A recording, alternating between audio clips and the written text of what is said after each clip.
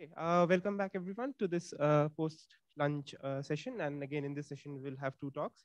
The first one is by Professor Mustansir Barma, and he's going to tell us about biased random walks in random media, drift and trapping effects. Thank you. Thanks. Audio okay? Yeah, okay, thank you. Good. So, especially since this is a meeting, with Deepak Dhar as its focus, I thought I'd talk about some work which we started many years ago. So the dates are here, 1980s, but it's had a revival. The revival has not led to a publication, nor is it complete, but I will talk about it also. So anyway, so this work goes back to the 80s. Started with Deepak. Then I went to Cornell for a couple of years on sabbatical, and there was a young student named Steve White, who's now become quite well known in, what's a density matrix renormalization group and so on. So we did some work on this problem. Continued with Ram Ramaswamy, who was then for some time at TIFR, but also later. And then there was a break. And then after all these decades, the problem had a revival of sorts, and we began to work on it again. So Jaisal was a visiting student at TIFR Hyderabad, and Chandrasekhar is a visiting student at TIFR Hyderabad. So let me tell you about the problem. Okay, I hope I go in the right direction. Yeah. So just to get some broad motivation, we are discussing transport in a random medium. Think about a rock. There are channels that go through rocks occasionally. And we're thinking of transport in a field. So the field could be like gravity. So imagine a pollen grain in the middle of a rock, some porous rock, or something. You see this particle there.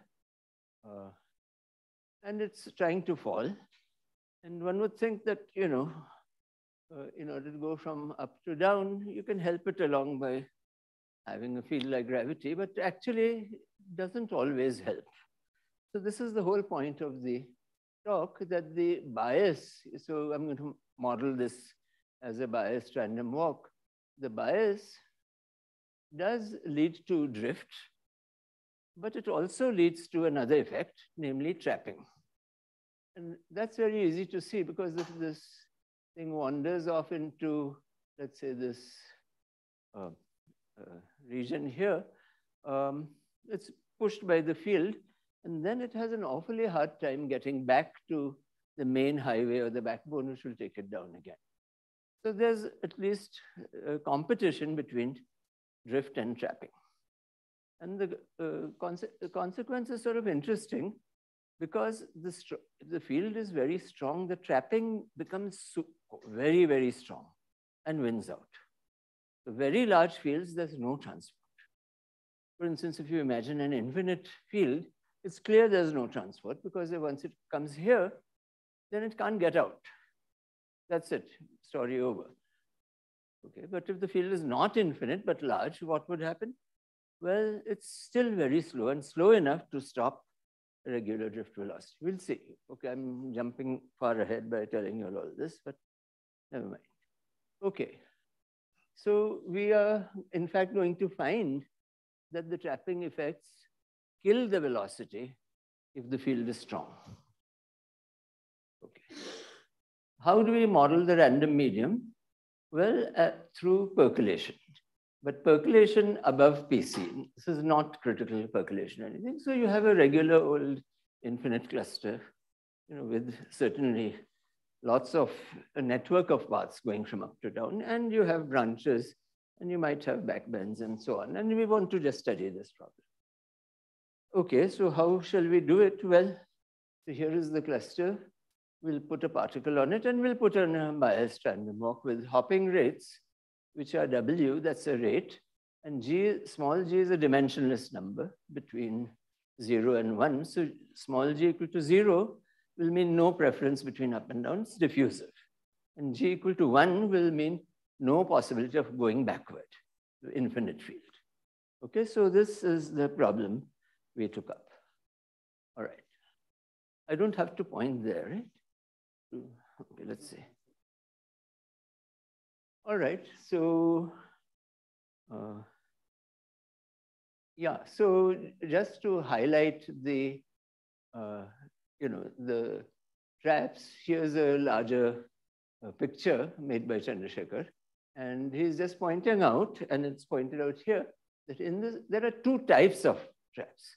One is that the particle coming along might wander off into this sort of dead end branch, and then it has to get itself back, and that takes time. On the other hand, even if you took your infinite cluster and you had all the branches and you strip them off, then you have the bare backbone. Even then, there are occasionally places where the potential energy is the minimum, like this here. So if a particle comes along sort of merrily and comes here, it will have a little hard time going across. So there are these two types of traps, and they actually have slightly different effects, broadly similar, but not exactly. All right, so let's go ahead and directly try to model the effects. So one thing one can do is, of course, think about the full percolation cluster. That's very complicated. And if you want to abstract, suppose we want to abstract the essence of the problem and put it on a yet simpler random medium. Here is one. It's called the random comb. And you can imagine a comb. Now, you have a comb. It has a straight thing, and then it has this teeth that you comb with, but the teeth are random in length. So these are random. And the probability that we have a branch, let's call it, rather than tooth of a comb, of depth L will take to be exponentially distributed. This is, of course, motivated by the situation in percolation, where above PC, the 2-point correlation function, which is, of course, just the probability that 2 points belong to the same finite cluster, decays exponentially. Now, a branch is not a finite cluster, but it's basically a finite cluster attached at 1 point to the backbone. So this makes sense that it should be exponential. Anyway, in this model, we take it to be exponential. Now, you see immediately why this trapping effect is so strong. Because if it goes off into a branch like this, and it has come back, it has to activate against the field. There's an activation process. Activation processes are slow, and typically Kramer's form, e to the v over kt, but v will be mg times L. That's the potential energy you have to overcome in order to go across. So it's exponentially large in L. And there is, of course, a length scale I've put in here. I could have written e to the mgl over kt, but it's nicer to think in terms of an effect. Length, you can define that in terms of the bias in this way. And so then you can immediately say there are two lengths in the problem. One is the psi, which determines how many branches there are which are long. And the second is this L of G, which tells you how long you have to take to get back. Now, the simplifying feature, of course, is that in any branch, the current is 0 in steady state. So in steady state, it's therefore very easy to figure out the time, in a sense. So this fact allows you to easily compute the density in any branch in steady state, okay, in terms of the density along the backbone. Okay, so that is clear. So the fact is that two exponentials compete, right? One is Lg and one is psi. And it turns out this ratio mu, which is Lg over psi, plays a crucial role in everything that happens after this. So let's imagine we have a very long backbone with capital N sites. Long, but let's say at the moment finite. But okay, we can take it to be infinite later.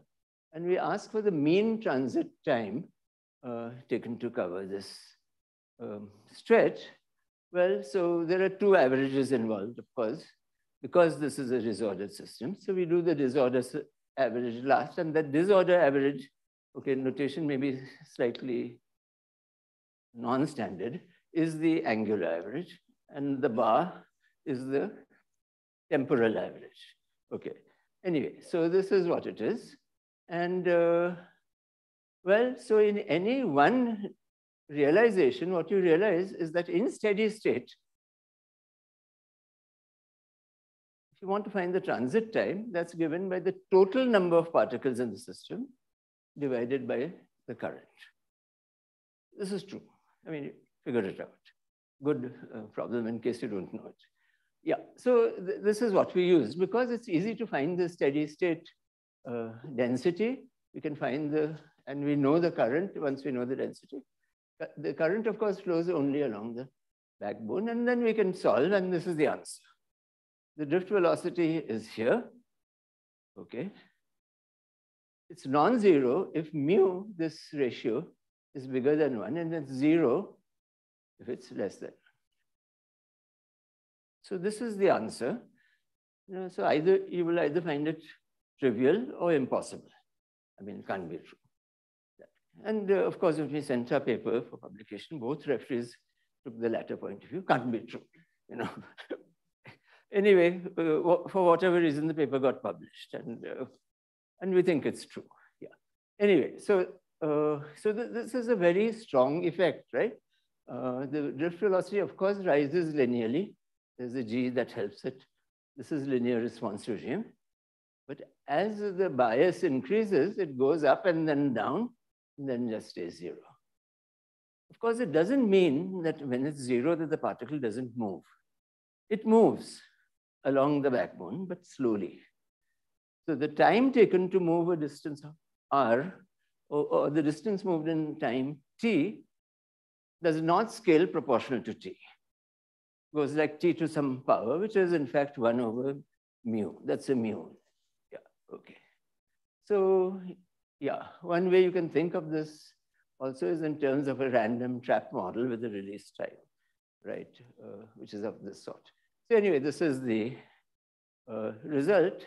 And well, I don't want to go through the whole history. There were papers in print which said that this can't be right because after all, you know, drift velocity times density is the current, and the current is finite, and the density on the backbone is finite. So but the whole point is you have to take the right density, yeah, into account. Okay, anyway, we'll go ahead. So this was well established. And of course, the other thing that happens, and that we studied in some detail more recently with Yasal, is that as you change the bias, you know, there is this regime where the velocity goes to 0, but before that, there is a regime where the velocity is finite, but you have anomalous fluctuations. It's a failure of the central limit theorem. You know, the law of large numbers breaks down when the velocity is 0. The law of large numbers is valid for a larger region in parameter space than the central limit theorem. And indeed, you can identify that breakdown with this ratio becoming 2 rather than 1. So the velocity is non-zero here, but the central limit theorem stops working here. And so you get very large fluctuations, more than normal. I mean, they don't scale the way they should. And in fact, this is a very dramatic effect, as you can see. These are, three examples of things in the three regimes. So what am I plotting here? This is distance. This is the probability of reaching somewhere. And over many realizations, oops, what did I do? Yeah, and so this is like normal transport. It has actually moved about 6,000 units finite velocity. This is 0 velocity state, and this is the in-between states. You can see it's sort of slowly moving, but it's really very anomalously spread out. And the same thing in time here. Okay. Well, so you can go ahead and try to calculate this spread in the sigma squared in the region that it is not zero. Now, to calculate this is not as simple. We can't use that steady state argument that we used, which, for the for calculating the drift velocity. But you have to do a slightly more involved calculation, but can be done. Namely, look at the excursions into branches and look at a renewal process of a sort, which comes in branch by branch, and look at the net effect. And the net effect, so you get a closed form answer for the sigma squared, which I've not displayed here. But the main result is that indeed, if mu is bigger than 2, you still have a normal. Maybe I have it the wrong way around. I mean, I'm not sure. I think this is the right way around. And it's anomalously large spread with sigma equal to infinity if the mu is on the wrong side of 2. Okay, so these are sort of sketches of the behavior of drift velocity and 1 over sigma squared scaled here. Okay, so this is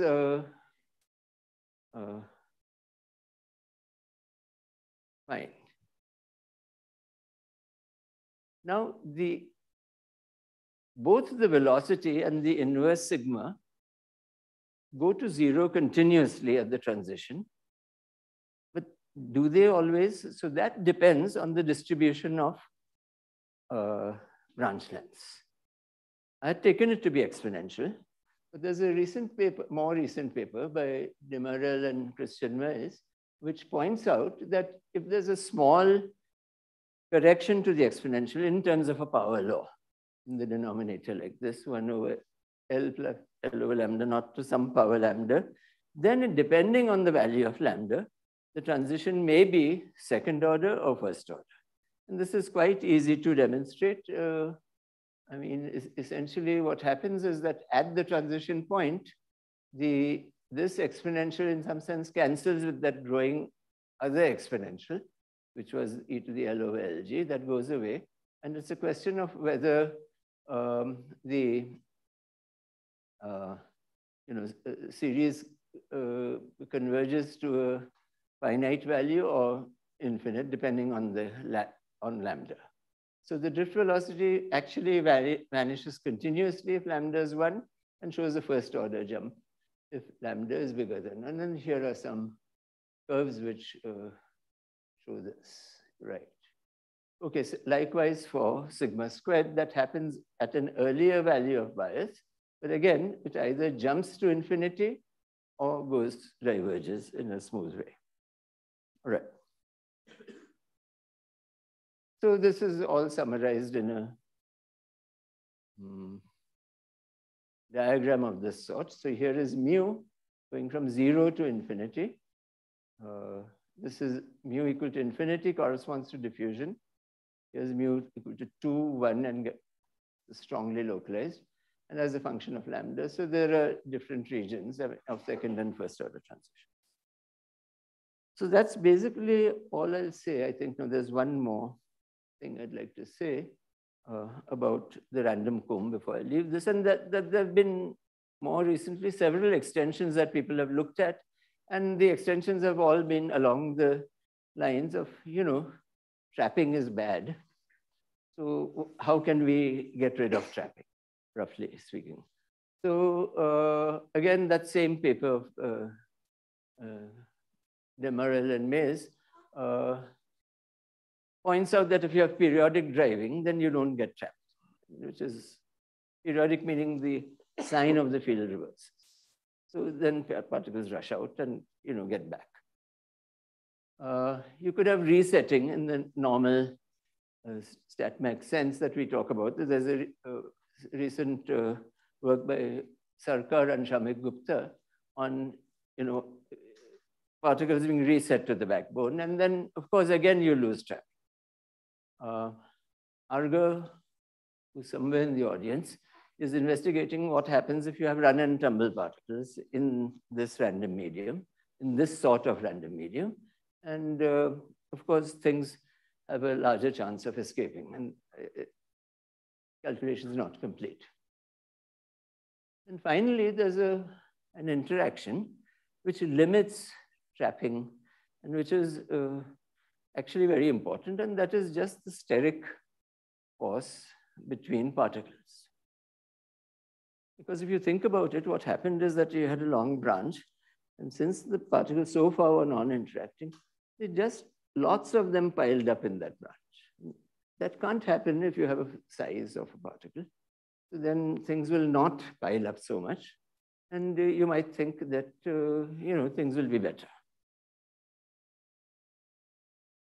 This means I have 14 minutes left, right? I just want to confirm. Once before in ICTS, I thought I finished 14 minutes, so I have a long time. So just to confirm. Okay. All right, okay. I guess I'm doing okay.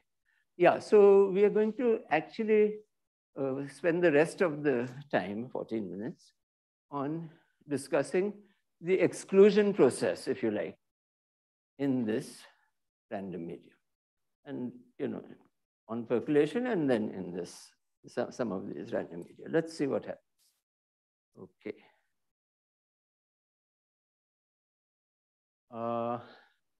Okay, yeah, perhaps, okay, before I come to hardcore particles, let me just point out that, you remember we had the other sort of trap, namely a backbend, which could also inhibit motion up to down because you had to go up backward.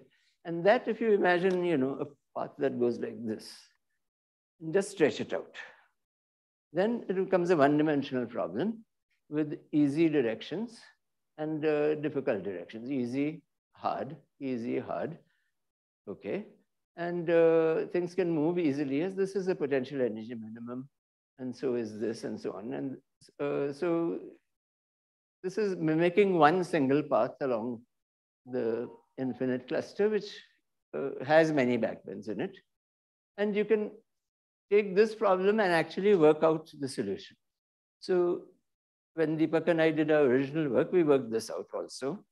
But it turns out around the same time, Derrida also, Bernard Derrida also did the same problem. And once again, the drift velocity is not monotonic. It goes to zero, and it goes to zero at a certain critical value of GC, which depends on the fraction of green and red bonds. So I hope the model is clear. In more green bonds than red. And so there's an overall downward movement, but on the way you have to overcome some potential values. Okay, so this was the model. But now let me move to hardcore exclusion. So some things are pretty clear at the outset, right? I mean, and so let's just think about them before getting into any formalism. Okay, so the hardcore particles will move. Of course, they're moving diagonally up and down, but this can move into a hole if there's an empty hole. And if it's the wrong way around, it can move, but at a reduced rate. And these are disallowed. Nothing happens. So what will happen? So all these particles are coming in. Let's say we have a reservoir of particles. And so we just supply them from the top. And they're coming in, and they'll go into a branch.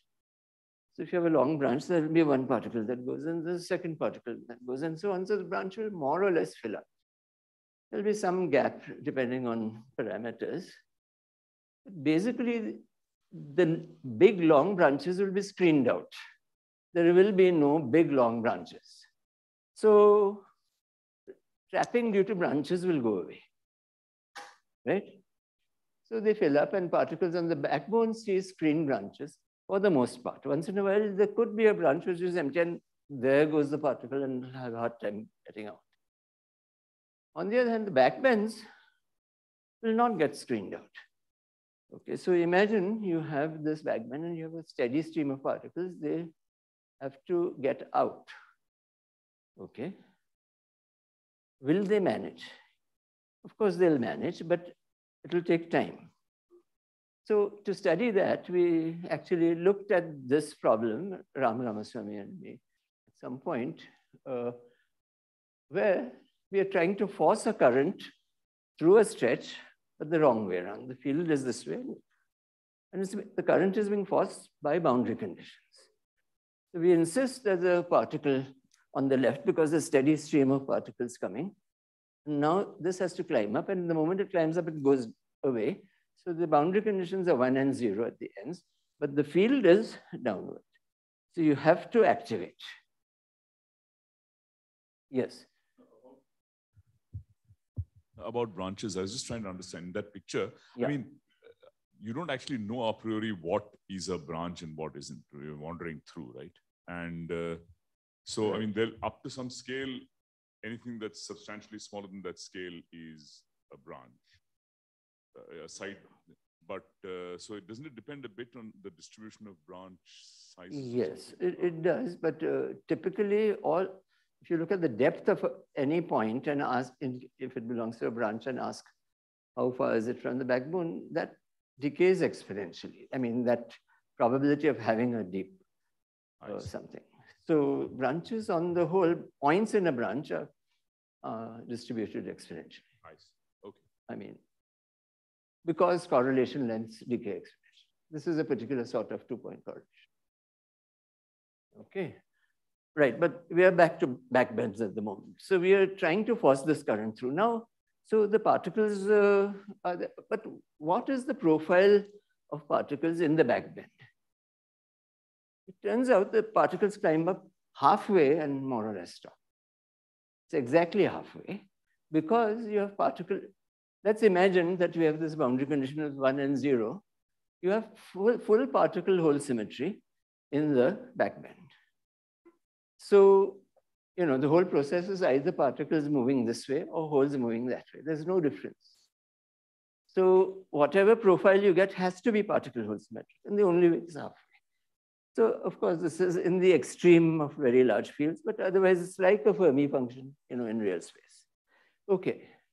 So then based on that, what you expect is that the current will be small, e to the minus L over Lg, but there'll be a factor half that comes in because of this half filling up to there. It's half L divided by Lg. Okay, so this was, okay.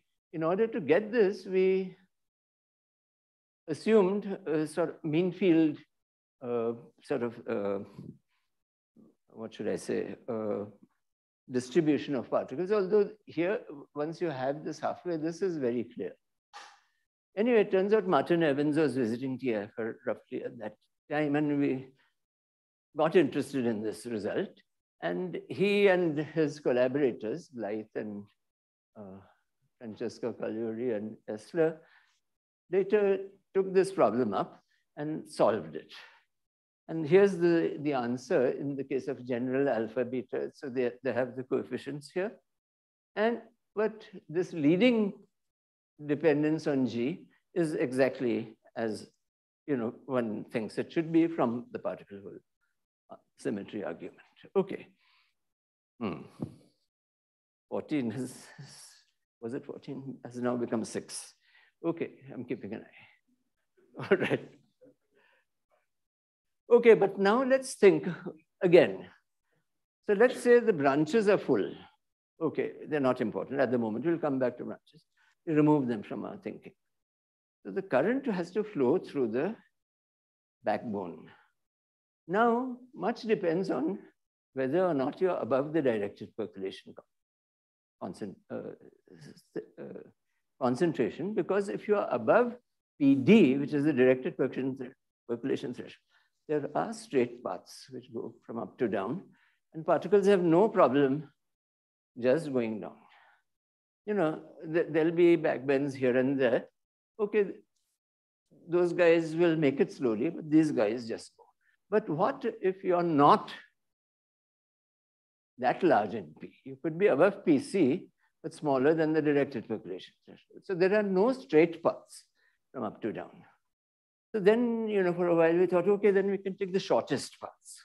That turned out to be a bad idea, because the shortest paths also have backbends, which go backward and roughly distributed the same way. So no good. You need a better idea. And the correct way to think about it is in terms of these B paths. So the B path is defined like this. So take an integer B, okay? And on a B path, no backbend is larger than B, okay? So that's all. It's nothing very fancy. Now, so for any P in the range PC to PD, there'll be a B star, which depends on P, which is the minimum B for which you have a path of this sort.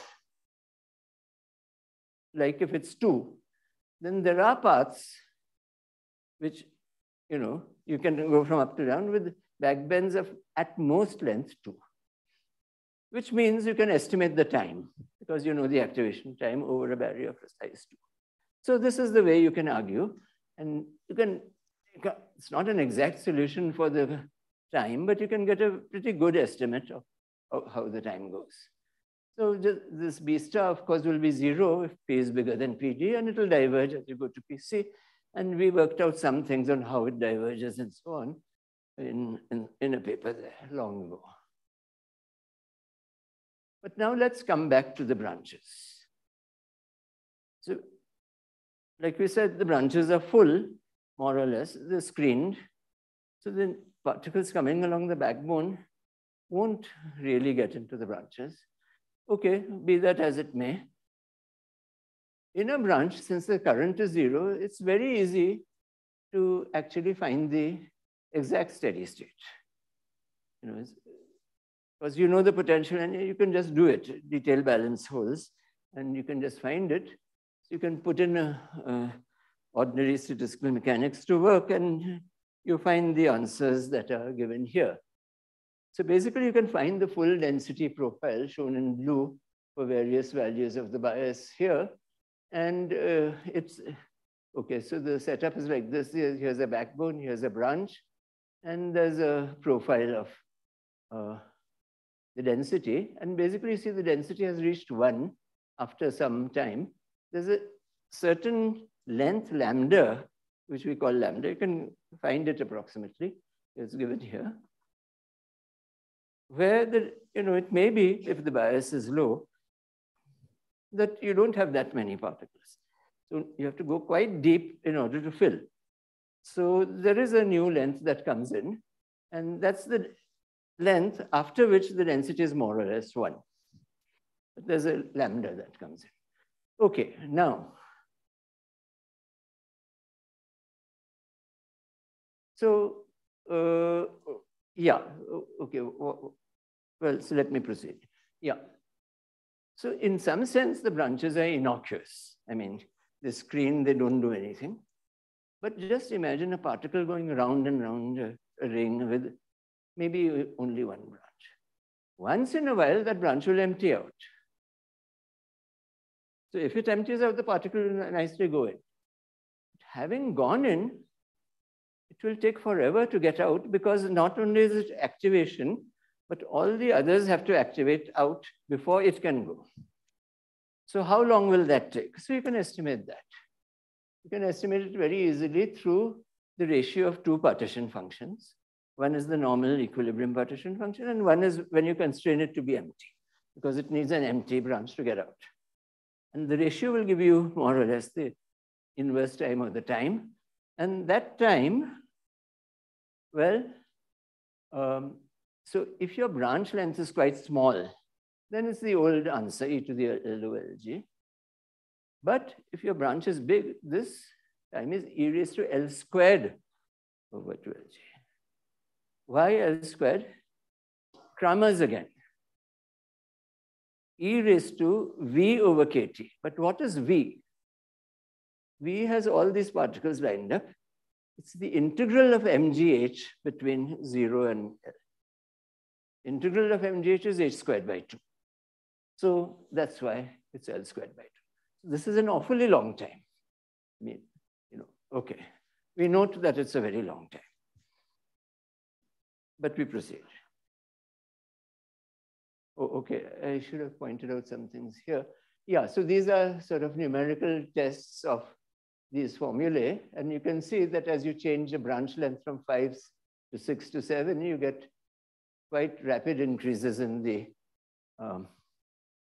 times. And if you scale by the, okay. Okay, I'm at your disposal, but if I could, okay, thank you. Okay, I will, okay, right.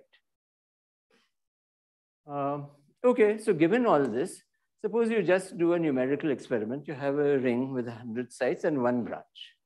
Okay, and you just send particles round and round, and you take some other point, and you see how long it takes to cover that time, that distance, and you plot the probability of the time taken to cover that distance versus time, and it's surely enough peaked around 700, which is the value predicted from the velocity, but you can see this tail. Now we can amplify the tail by taking log, putting it on a log scale. Then you see all sorts of interesting structure. And in fact, this last point is this branch emptying out time. So very rarely it did encounter the branch, went in, and it came out. This plateau is when it was not at the bottom, but second, and so on. So there is an effect of some sort from the e to the L squared, by rare though it is. Okay, right. Okay, this is just to show you that this is indeed matching with the emptying out times. These are transit times, these are emptying out times. This is dominated by the emptying. These are branch lengths. Yeah, they're very modest lengths. Right. Okay, am I over? The last point I wanted to say. So therefore, if you imagine the motion of a tagged particle, which is doing its rounds around the ring, and you just plot its distance moved, well, it'll be moving steadily, and then it'll stop when it goes into the, and it will stay there for a very, very, very, very, very, very long time, and then resume. So it's intermittent. The probability of this happening is very low, but when it happens, it's very long. What is the word? Black swan? Maybe it's one of these black swans, right?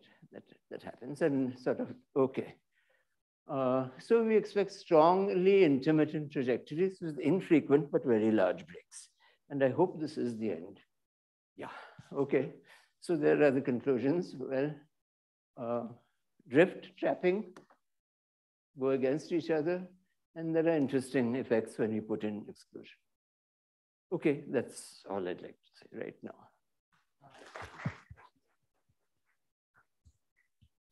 So we have time for a few questions.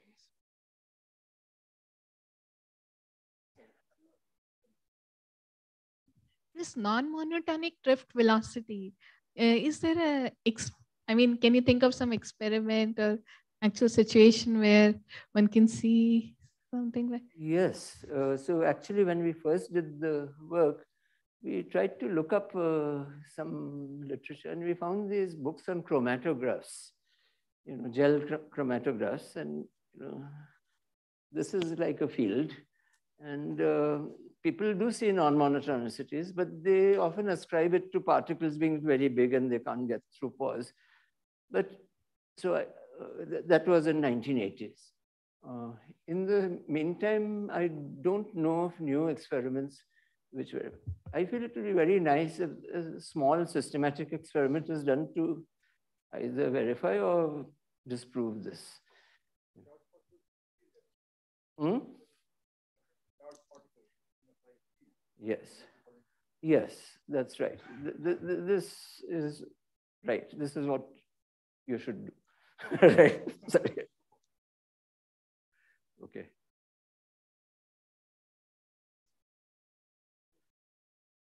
So with the interactions you had, this the backbends have like resistances which grow exponentially with the size, right, of the backbends. So can you repeat with interactions? With interactions, so you have this, the backbends have resistances which grow exponentially. Right? Yeah. And then you have a distribution of this, which is also exponential in here. Yes. So the final, there will be a. So what do you get for the final, the current versus the field? Well, you get a finite current. So it depends on which model we're talking about. I mean, there's one model in which you just take a path, any old path, and then you get backbends of all lengths, and then you get V versus G exactly like in the branch. I mean, with branches, 0. Okay, I mean, yeah, no. This is without interaction.